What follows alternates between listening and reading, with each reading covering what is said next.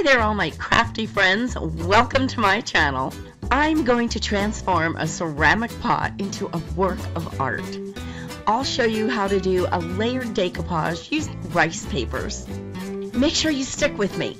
I'm going to show you a whole new way of antiquing a crackle finish. So if you're ready, let's make a mess. I bought this windowsill plant pot at Star Nursery. I fell in love with the shape of it. I love that it's narrow enough to fit on a windowsill. I'm giving it a quick sanding before I get started. I'm going to paint the outside of the pot with white gesso. Somehow I missed filming it, but I painted the inside of the pot with a great product that seals and protects with a nice waterproof barrier. It's called Painter's Touch Ultra Cover Premium Latex Paint, and it's by Rust-Oleum. It's a clear gloss. I use this a lot. It has a beautiful glossy finish that you can use on anything. I'm going to be doing a very interesting gold crackle on the upper portion of this pot. I painted the top 1.5 inches on the inside and outside with gold. It took 2 coats of the gold. Metallic paints don't cover well. Sometimes they take 2 or 3 coats to get the color nice. The pot has a hole in the bottom and I don't want water dripping all over my windowsill, so I plugged it up with some hot glue from the inside of the pot. I'll add some rocks in the bottom for drainage. Sorry for my sick voice, guys. I had a cold about 3 weeks ago and I just can't get rid of the cough and the hoarse voice. I'm using Pentart's Fine Line Crackle Varnish.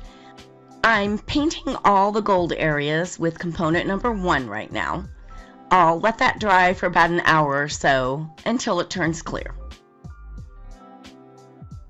Where are you watching from? Let me know in the comments. It's fun to see what cities and countries you're all watching from.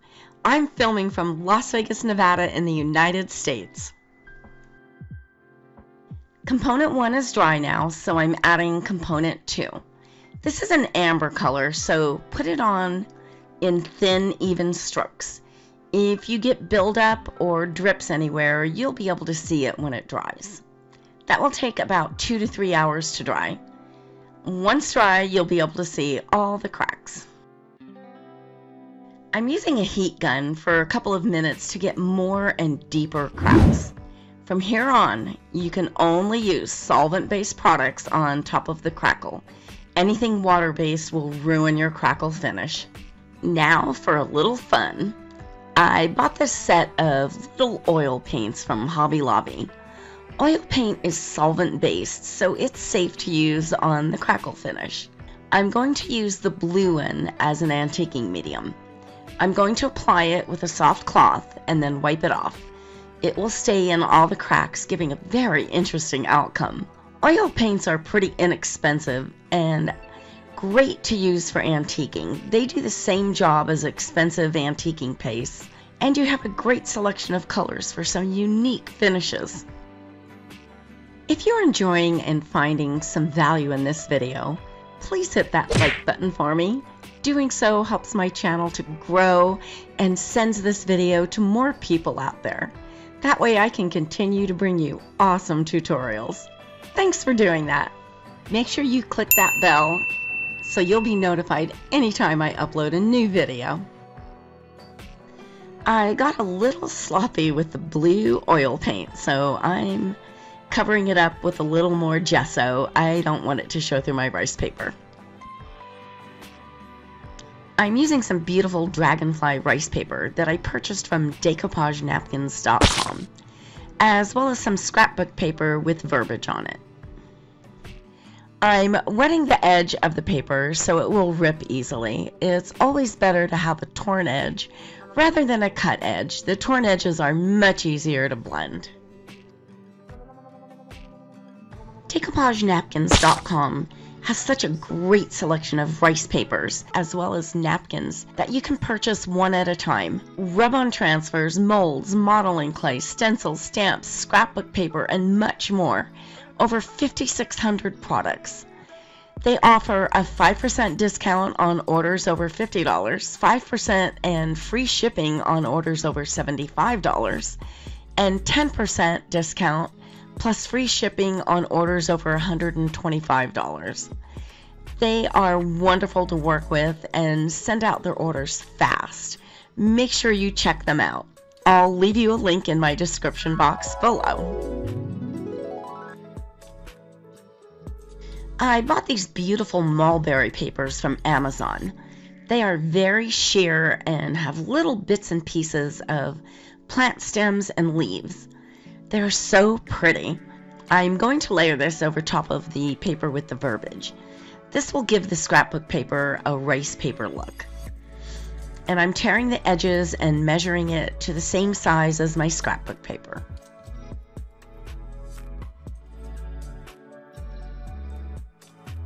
I'm wetting and tearing the edges of all the papers to fit on my pot.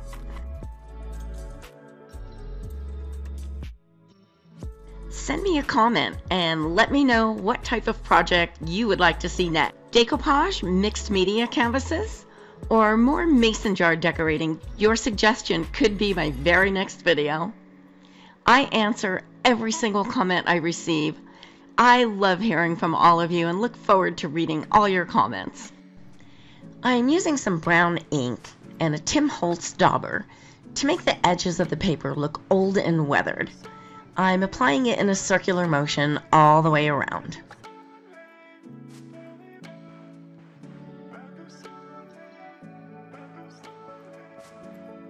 I decided to add about an inch of the cracked gold to the bottom of the pot as well.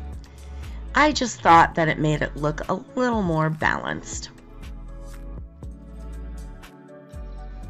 I'm using Mod Podge to glue the dragonfly paper down first.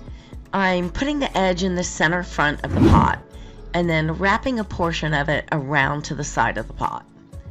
I'm spraying the rice paper with water to make it more pliable. The water helps the Mod Podge blend with the paper and create a strong bond. It also reduces wrinkles and bubbles.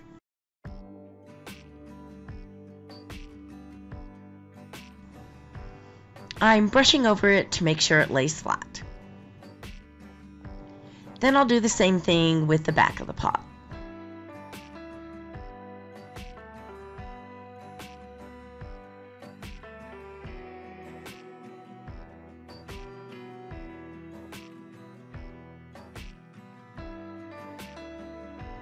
I'm wetting the scrapbook paper with some water as well, and I'm overlapping it slightly over the top of the dragonfly paper. I'm gluing it with the Mod Podge and then brushing over it to make sure it's on securely.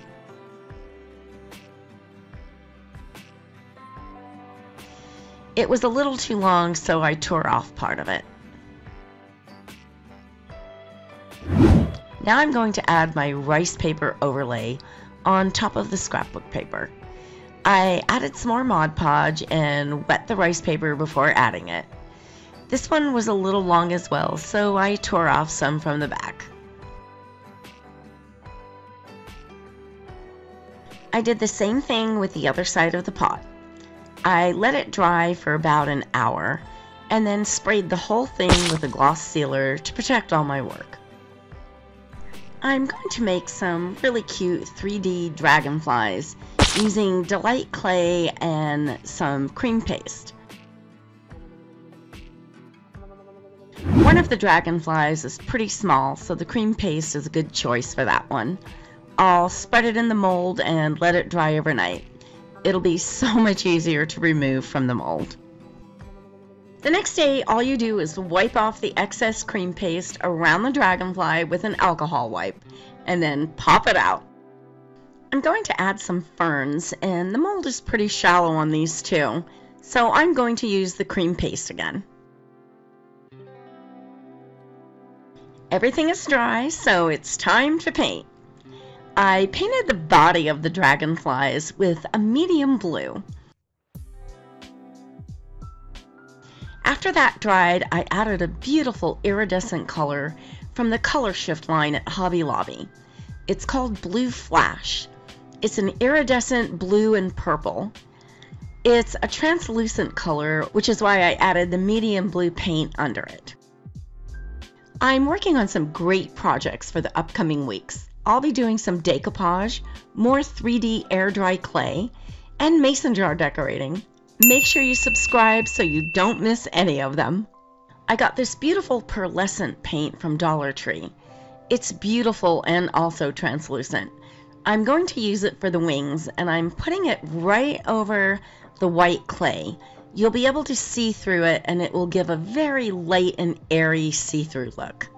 I'm painting all the ferns a really pretty medium green, and I'll let everything dry and then give them a coat of satin sealer. I'll let that dry for about an hour before moving on. I'm going to be antiquing everything to accent all the mold details. When antiquing, you need to have a sealer on the paint, or it will absorb your antique instead of wiping off. I'm using Vintage Effect in black as my antiquing medium for the dragonflies. I'm mixing it with a little water to make it a little runny. I'm brushing it on everywhere and then wiping it off. It will stay in all the cracks and crevices, which will bring out all the details that were in the molds. I was able to temporarily glue a stir stick on the dragonfly that I made out of clay for easier handling. But the items that I made with the cream paste, I wasn't able to do that.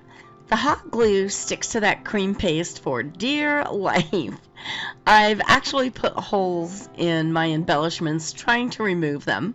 So I have to tough it out and get messy with anything made from the cream paste. On the ferns, I'm using a dark brown antiquing medium, and I'm mixing that with a little water as well.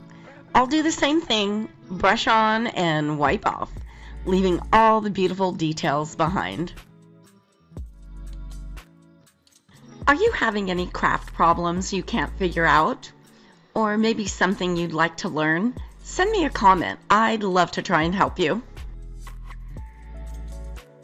I'm adding a little bit of gold and white rub to the dragonflies to jazz them up a little bit. I'm adding the gold first and then layering the white over top of the gold.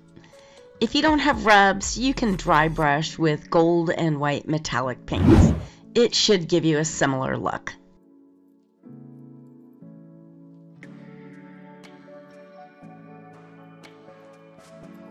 Now, any of you that follow me know that I just can't leave things alone. I have the need to add some glitter to these dragonflies. I'm using Mod Podge to add a little bit just to the tops of the wing edges. I added a really fine white glitter, but you couldn't see it well enough, so I ended up putting some chunkier glitter on there.